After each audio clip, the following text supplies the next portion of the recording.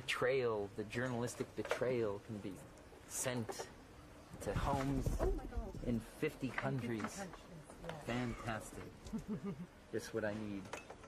Every single sentence that has been in print has included some transformation of that press conference into a negative aspect to character assassinate me, to degrade me, to undermine my film, and to criticize me in every way possible, even in invented ways. As a person, I'm a cheesy, small-minded jerk, like everybody says. Great.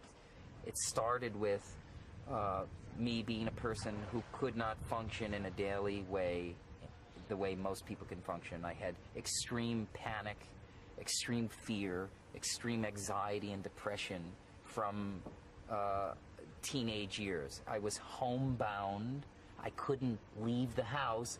Friday was a bad luck day for me. Colgate toothpaste was evil. I was a sick person with sick emotional problems in a long nervous breakdown.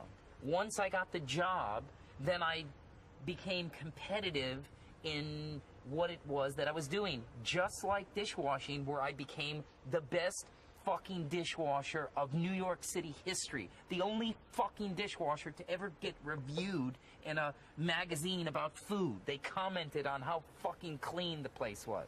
That was me cleaning the place. I wish I never made the Brown Bunny. It ruined my life for the past 3 years. It ruined my body. I'm an out of shape old man. I've lost a lot of my hair. I have gray hairs now. My body looks terrible.